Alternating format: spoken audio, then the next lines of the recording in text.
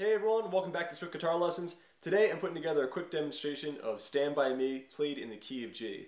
This has been transposed to this key just to make it a little bit more beginner friendly, but it can easily be put back into the original key of A by putting a capo up on the 2nd fret.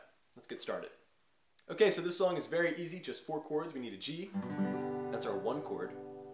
We need an E minor, which is our 6.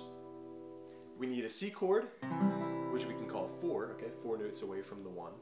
And then we need a D major, our 5, and this represents thousands of really popular songs.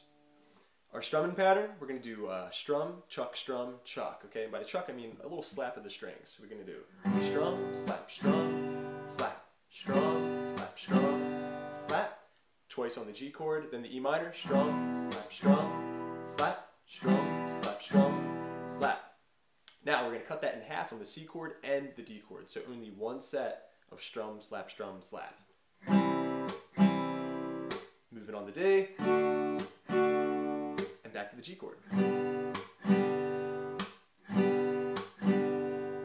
And that's the progression in its entirety. Notice how it begins with G and ends with G. Okay, then looping back around, we're going to have to do another set of G chords, so it's going to seem like you're on G for a long time, actually 16 beats. So let's give that a try. Ready?